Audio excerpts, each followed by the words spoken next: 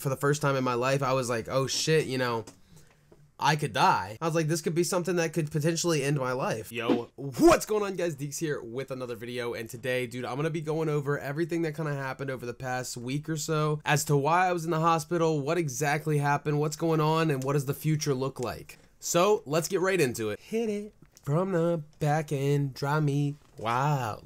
Alright, well, just to start it off, you know, about a week ago, on Saturday night or Sunday morning, it was 12 a.m., so, you know, either one works, I was admitted to the hospital. Long story short, I was having a very bad exasperation just from my asthma. It was so bad to a point where I honestly just couldn't breathe. And just for reference, I did kind of keep everybody updated on Twitter, so if you don't follow me on Twitter, go over there and, you know, drop me a follow. But that's where I'm going to be kind of reading these updates from, but also I'll be giving a little bit more than that just because I was there. Just to start it off, the first tweet that I originally posted was that I wanted to originally spend the day making content and grinding out some videos, but instead I was being taken to the ER. A little bit later, I said that, you know, if I get admitted to the ER into the hospital, from the ER into the hospital, I was like, somebody better be bringing me my PlayStation because, dude, I can't be off of Call of Duty for that long. And I'm sure to some people it didn't seem like too serious of a situation, something that should have been taken seriously. I just wasn't gonna sit there and dwell on it. I wasn't gonna be upset about it. You know, whatever happens, happens, and that's kind of my philosophy, man.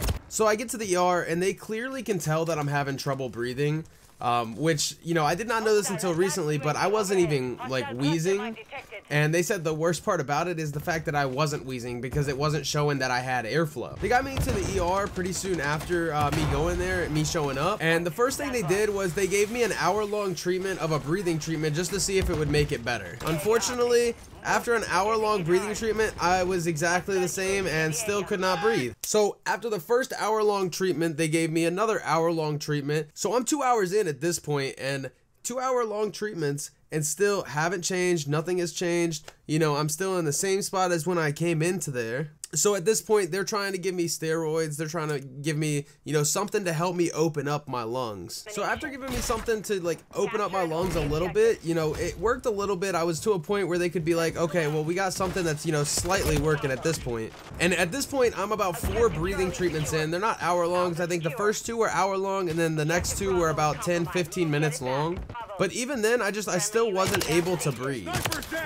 So then at this point, they're like, okay, well, you know, your lungs have opened up a little bit, but we're going to keep you in observation, and we're going to go ahead and admit you to the hospital. So at this point, I'm admitted to the hospital, trying to figure out what's going on, how I'm going to end up breathing, if I'm ever going to breathe again. So then they have me on breathing treatments for every 2 hours. Every 2 hours, I'm going, getting a breathing treatment. After about 4 or 5 breathing treatments, I was like, yo, this isn't working, because originally they were supposed to switch me from 2 hours to 4 hours to kind of space it out and everything, and give it more of a opportunity to be like, oh, you don't need this at this point. You just need to get from being exasperated, exuberant. But I'm like, yeah, no, this isn't working. I'm like, I've tried my albuterol inhaler, I've tried my nebulizer, I've tried to breathe, you know, at home doing this exact thing. And so what you're doing right now, I was like, it isn't helping. I was like, that's the whole point of why I came in. So then, you know, I had probably 3 different doctors come in, tell me that they wanted me to specifically see the pulmonologist, somebody that kind of takes a look at lungs, you know, specifically to see kind of what's happening. And they said it would be negligent, and this is a funny part, it would be negligent to send me home without seeing a pulmonologist before I left the hospital, because I would end up right back there. So then they said they were going to try to space out the treatments from 2 hours to 4 hours, and then, you know, I'm there the whole night anyways. So what had happened was they did not space them out. Like, I mean, technically, I guess they did space them out, but I had received one, and they said, yeah, we're gonna switch this from every 2 hours to every 4 hours, and we'll see how you do.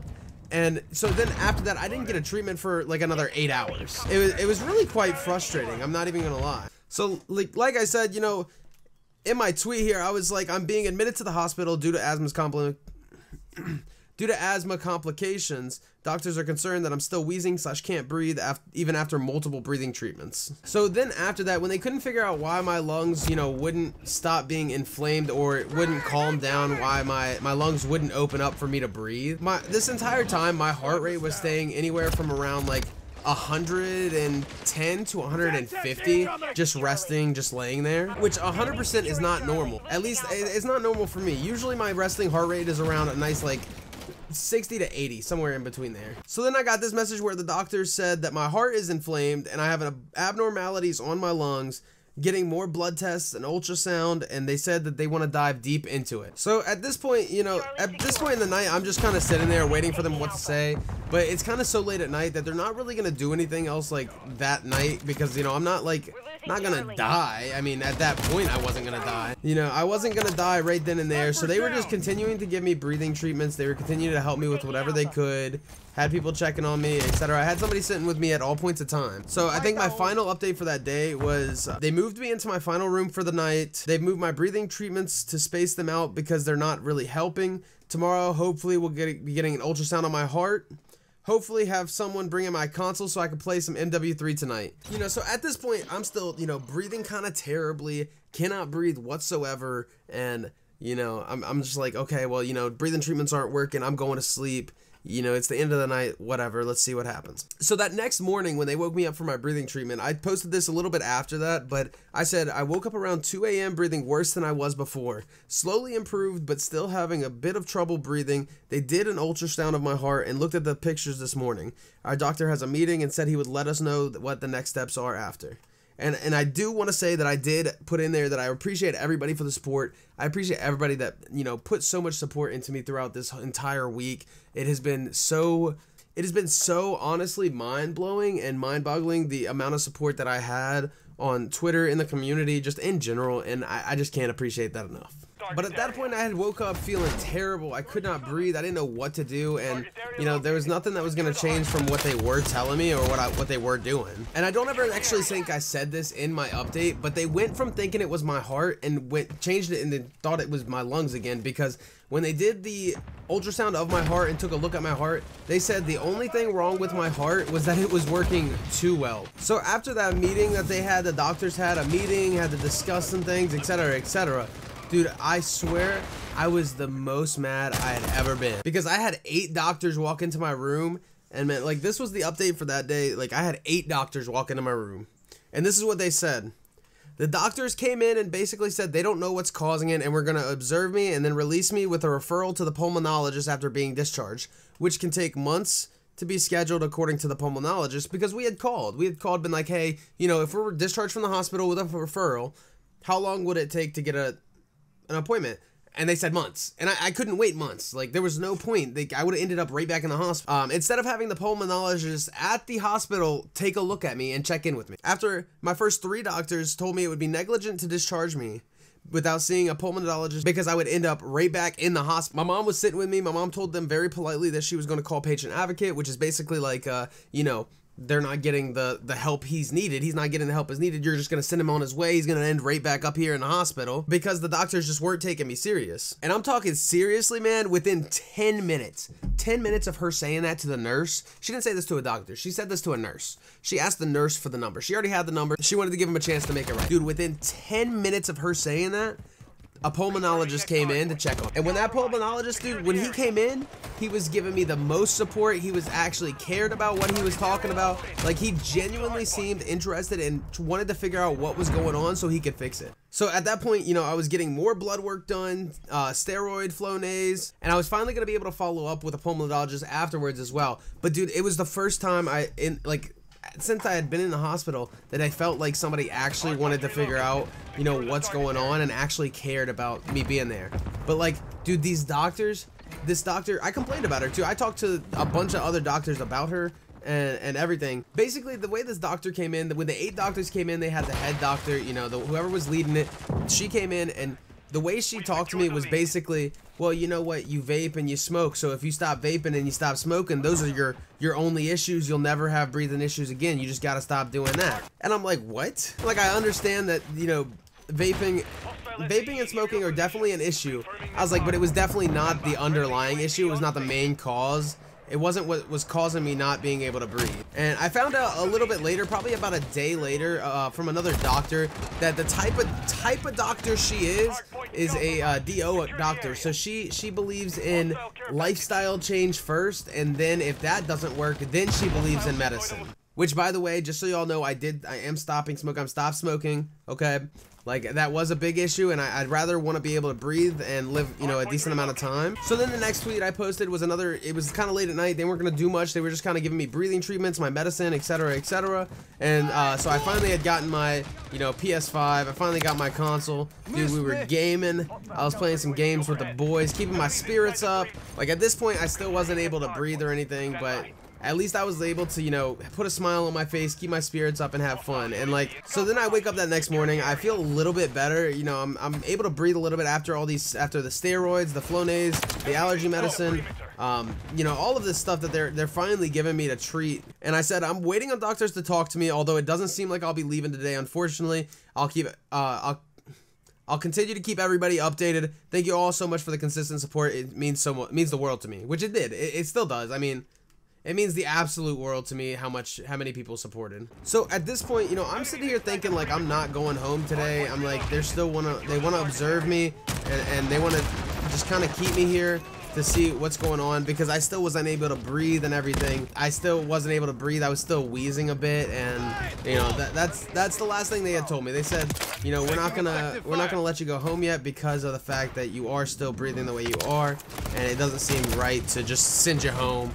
And I was like, okay, well, that means I gotta stay another day in the hospital. It wasn't like I didn't want to be there. It's just I would rather, like, I wanted to know what was wrong. I wanted to get everything fixed. And I know that takes time, and it's just, patience is hard for me, man. But shortly after they said that I might not, this was in like the morning. It was probably about 6 to 8 a.m., somewhere in that time frame where they told me I might not, it wasn't likely I was going home. So then, you know, probably around 2 p.m.-ish, give or take, I actually started feeling better, and for the first time I was able to breathe without like an insane amount of struggle. And like, this has been going on for right around like 6 years, man. So then as they came in to do like a nice little checkup of me around like 2 to 4 p.m., somewhere in that time frame, they were telling me that I sounded really good for right then, and that, right then they were telling me I sounded really good.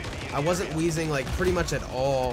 It was like incredible improvement, and I was honestly relieved. So then they had the pulmonologist come in. He was talking to me. He basically said that if I did go home, I would just have to be diligent about what I was doing there and do it at home as well, and just kind of keep up my treatments, keep up everything, and stay on top of everything too, stay away from triggers and everything.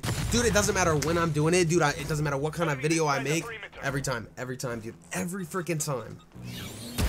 But the final update was, we are home. The doctors talked to me and let me know that my condition was severe to life-threatening. With all that's been done, I will be on medication for the next 2 weeks, as well as be having a big lifestyle change.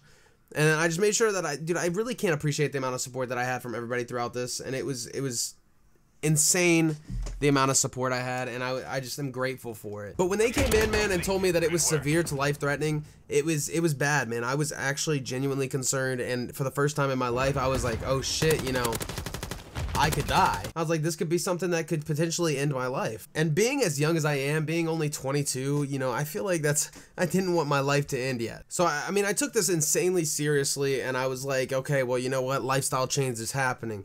I was like, you know what? I'm staying away from my triggers. I'm taking this medicine, and I've never been one that's been big on, like, being diligent about my health, and that's just something that's on me. But when they said that, man, it really hit me hard. It hit me fast, and it was wild. And so, you know, I ended up going home. I felt like crap. I'd been in the hospital for like 3-4 days. I felt like crap. I wanted to go home. I went to sleep, you know, and when I woke up that next morning, man, for the first time in 6 years, I was able to breathe. I was able to breathe. I was able to smell. I haven't been able to smell anything in years, man. It was wild. It's a wild experience. There's stuff that I'm around every single day that I can't smell. I can't even remember the smell of it. And like it was honestly one of the most emotional times of my life, and I know that's stupid to say, but just smelling things, like I forgot what Mountain Dew smelled like, dude. I forgot what a chicken biscuit from McDonald's smelled like. I forgot what my, you know, green grass smelled like. And for the first time since I had been with my fiance, I was finally able to tell her, dude, how nice she smelled because I could finally smell her. So it's been a few days since I came home from the hospital, and I've been banging out content. Obviously I'm doing okay, and I'm doing great actually. I'm feeling amazing. I have so much more energy. I'm more energetic. I have more drive, more anything, and this was a big eye-opener for me, man. Like, you don't always have the time that you think you do. I'm only 22, and the fact that I had to go to the hospital and them tell me that it was life-threatening, for me to get my shit together and, you know, just really take everything as serious as I should. Which is why I wanted to come back and be like, you know what? I'm not taking content for granted. I'm not taking this community for granted. I'm not taking the opportunity I've been given for granted. I'm gonna be banging out what I know I can. And before I get too emotional, I'm gonna go ahead and end this video off. Just know, guys, I am on the fucking grind, and we're gonna be on it from here on out, and we're gonna be making it happen. But without further ado, I hope you guys enjoyed the video. I hope this explained a little bit. I know I was kind of all over the place here and there. I freaking love y'all. Thank you all so much for the support over the past week, and I genuinely cannot appreciate you all enough. Especially Deku, because I fucking love that motherfucker. But seriously, I freaking love y'all, and I'm out, guys. Peace.